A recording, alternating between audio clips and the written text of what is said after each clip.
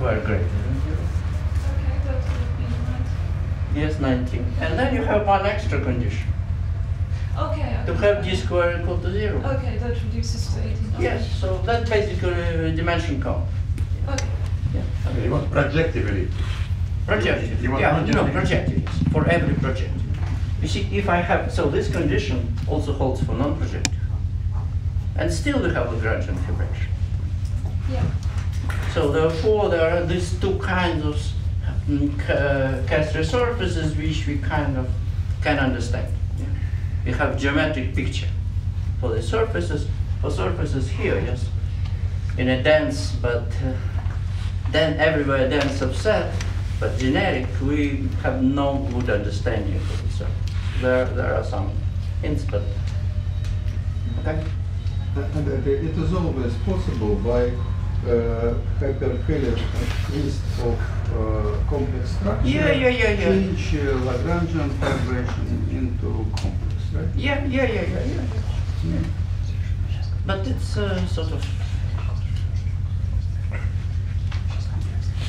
it's complex. So it's complex. So it's a bit more difficult.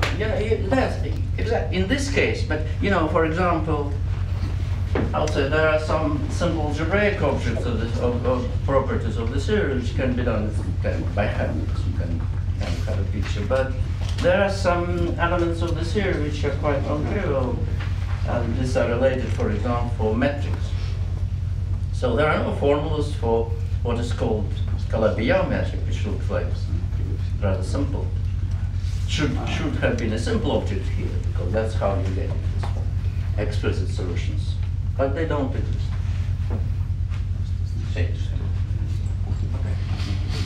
Okay, so let's get to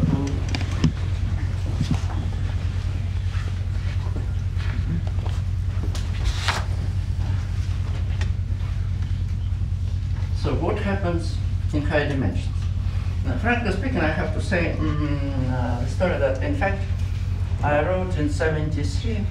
I had a trauma, so I couldn't go to Reading, and I couldn't go to my standard mountain trip in the summer. So in '73, I wrote a thesis where I kind of devoted to mainly trivial canonical class, where I introduced this notion, but that completely other decomposition theorem and many other things. And in particular, there was a notion of high dimension analog of Kastner surfaces, which I used to call Hamiltonian varieties.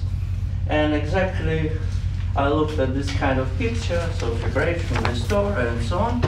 But then I had an idea at the time, and nobody was working in this area. And so my impression was that it shouldn't exist in high dimension. Then there were some arguments. And then in '78, I published an article about non-existence of deformation, which provided a similar picture for modular spaces. And then I concluded they shouldn't exist. But that was a mistake. The theorem was true, but the conclusion was computational error. And so then they were discovered, and in quite simple way, actually. And since then, there are very few actually which appear. So in the process of ages, so since then, fantastically enough, the domain developed into very different directions, into physics, into some special geometry. So this is kind of hyperkahler geometry. So hyperkahler geometry, and in particular Lagrangian theory of Lagrangian fibrations,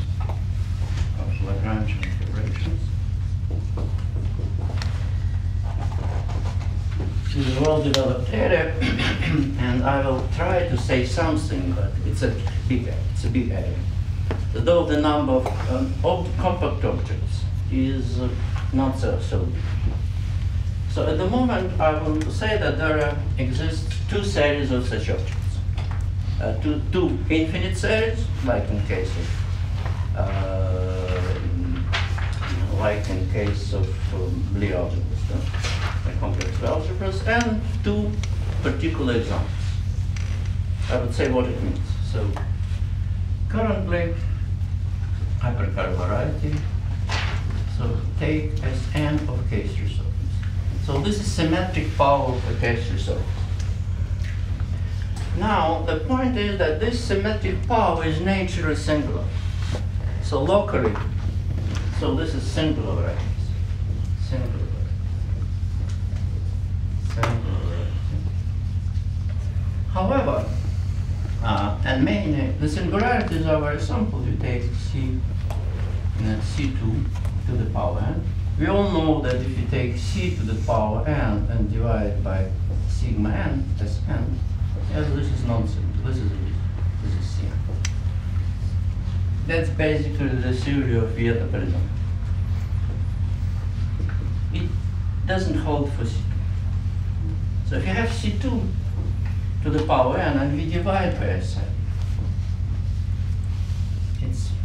it gets singular. It's singular. However, due to the works of, I remember only the name of Yerabina, but there were some other people who developed the theory how to canonically desingularize this local variety. So instead of Sn, so there is a canonical desingularization. So canonical desingularization, I would say approximately how it is done. So instead of, so this is a collection of n points. Collection, so basically what is this collection of n points? And instead, we should look at collection of n dimensional and dimensional rings.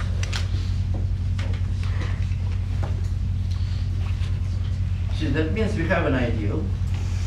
Yes, for example. So for example, when you have 2 points, we can actually consider something like ring x divided by x2. So this is a glued dimensional point. Collection of n-dimensional.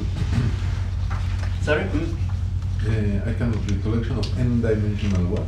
Rings. Ring. Over C, yeah. Over C, basically n-dimensional schemes, or better say, schemes of Rankin. Yeah.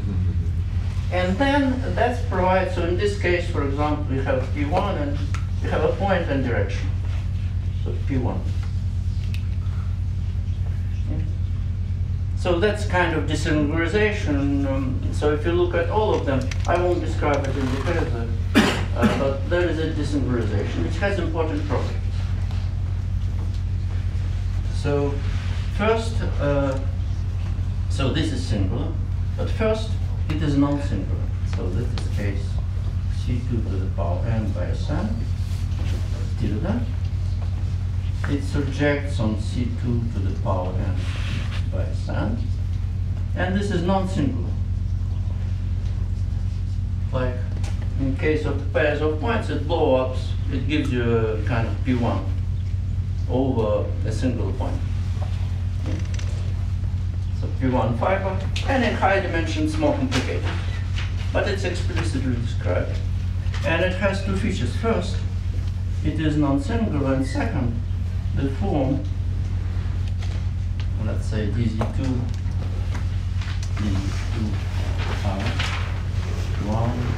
1, let's sum over I. Yeah? This form, standard form, you take C2 with coordinates, take standard form, then it defines a holomorphic, non-degenerate local form. So that's the main ingredient, and in this way you can get a similar, so since it is a local formula, and it is easy kind of to organize this. So I actually told it in such a way. So local schemes of length n, yeah, over C. So we desingularize like that.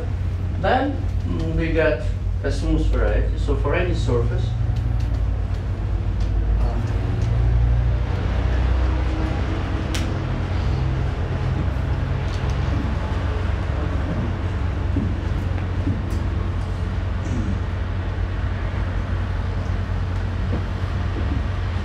this way, for any surface,